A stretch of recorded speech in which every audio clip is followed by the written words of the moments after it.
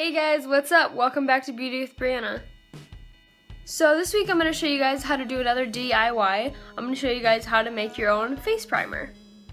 So to make this face primer, you're going to need 4 things. First, you're going to need liquid foundation. You can use powder too if you want, but I prefer liquid. A nice lotion. You can use any kind of lotion you want, but I prefer this one just because it's made to like moisturize and it's really nice. Aloe vera gel.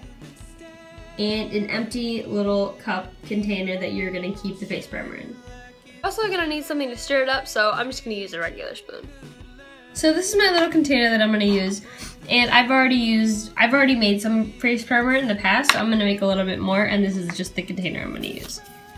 So the first thing you're gonna wanna do is kind of make the color that you want. So I have like a darker foundation and a lighter one. So I'm going to put a little bit of both in there. And I already have a little bit in there. So you kind of just want to make the color that would fit your face better. And I like mine a little bit lighter because there's already a little bit face primer in there.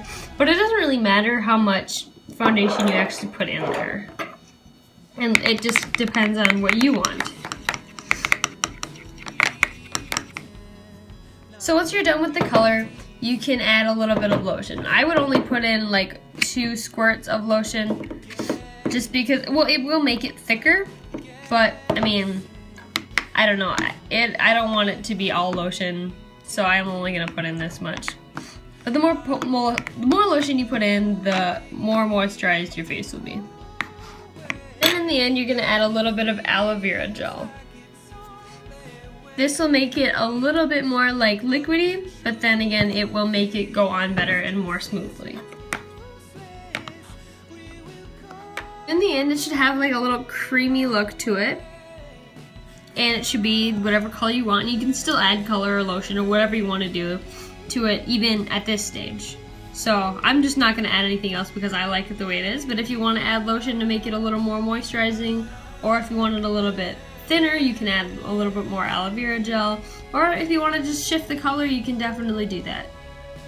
So I'm not going to put any on my face right now because I already have some on, but a lot of times, like when I'm doing my makeup and I put this on first, I don't even have to put any foundation on afterwards just because it covers so well.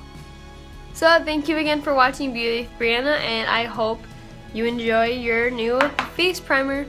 So thank you again for watching, and stay tuned for next Friday's video. Stay beautiful. So if you do have that emo look and you are looking for a way to look a little bit girlier without completely changing who you are and how you look, I'm going to show you guys how to do that.